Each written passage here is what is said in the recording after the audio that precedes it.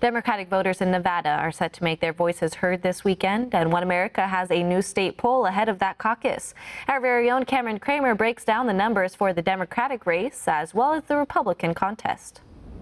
The Nevada Democratic Caucus is just days away, and in a state famous for slot machines, One America News didn't want to gamble on the results, so we commissioned nonpartisan research firm Gravis Marketing to survey 1,366 registered voters in the Silver State. After a narrow victory in Iowa and a loss in New Hampshire, Hillary Clinton holds a lead in Nevada, albeit a slight one. The former Secretary of State tops Sanders 53 to 47% in our poll, which comes with a 4% margin of error.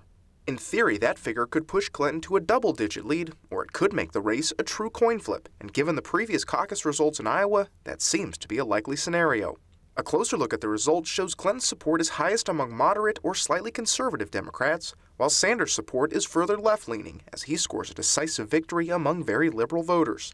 In what could be a crucial demographic, the Hispanic vote is almost completely split. Both candidates have attempted to appeal to the voter group. Clinton has started ad and Twitter campaigns, while Sanders addressed a Latino roundtable group.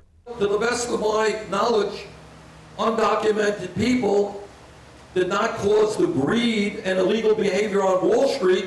But in our poll, Sanders holds a 1-point edge, 50.8% to 49.2% among Hispanic Democrats. Continuing the trend we've seen in Iowa and New Hampshire, voters under 40 overwhelmingly side with Sanders, while seniors stick with Clinton. Each candidate captured those respective categories in our Nevada poll. Switching gears to the GOP race, which will take place days after the Democratic event, Donald Trump maintains his frontrunner status.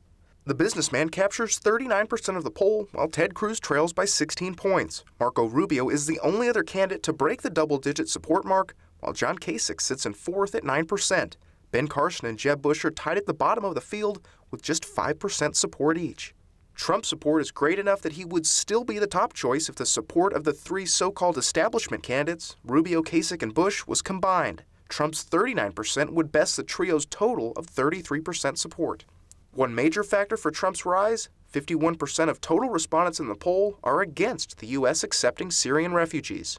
In terms of demographics, the billionaire actually has more support among Hispanic Republicans than non-Hispanic Republicans, 39.5% to 38.7%. The figure falls in line with the prediction Trump made over the summer.